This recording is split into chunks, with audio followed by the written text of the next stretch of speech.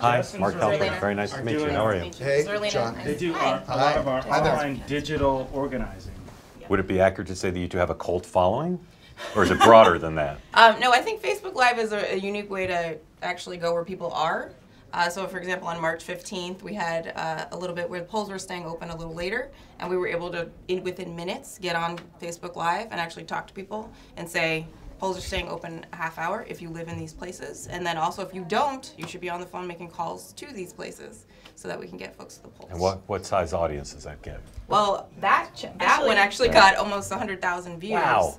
And that was one that we put together within minutes. So 100,000 live, or it's live and then it replays? Well, it's the kind of thing where you can always click and watch it. So it's still on my Facebook page right now. So when people say that the Clinton campaign is modern, what they mean is you guys. I'm the digital organizing director in the campaign, so my job is to really marry our technology, our old school kind of grassroots organizing, and sort of modern digital media. So yeah, definitely. Do you have any distinct recollection of the 20th century, or not really? You know, I'm a millennial. Yeah. So, you know, all the think pieces that are done about us, they say that it's all kinds of things about hoverboards and whatnot, but I think it really is just we know how to use technology.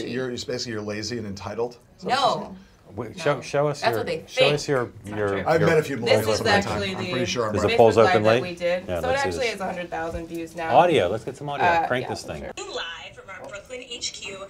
In case you haven't noticed, it's election day, and we're pretty excited around here. And we is me and my colleague, Zerlina Maxwell. I'm the Progressive Outreach Director here at Hillary for America, and it's really exciting because today's election day, and so African Americans, Latinos, Millennials, all union members have made big strides. They voted today. They've showed up. And I want to give you all of the information so that you can go vote if you haven't already. You guys have a compelling rapport right here. I think so. Yeah, it's awesome. We generally like each other. I also like this very high-end sign. Oh yeah, Right. we're very very So high how quality. many times a day do you do stuff?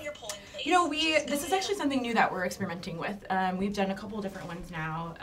One with Karen Finney and Michael Hawley, who sort of gave like a messaging field update. Basically, you guys do more like Trump scale than Hillary scale.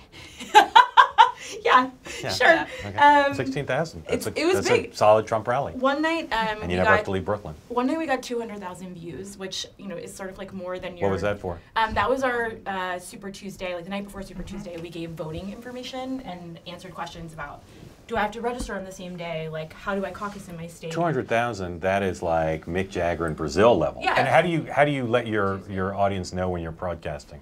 So that's actually one of the cool things about what Facebook is doing with these live streams. It alerts all of Hillary Clinton's Facebook followers. All of her followers find out when you guys are broadcasting? Yep. Well, then you're underperforming. Across all platforms, we have 10 million social media followers. So, how would you grade or evaluate Donald Trump's on-camera performance? Good, bad? How's he do? He's a good entertainer. Thank you, all three of you. Sure. Really appreciate it. Thanks for stopping by. Guys. Thank you. It's great to meet you.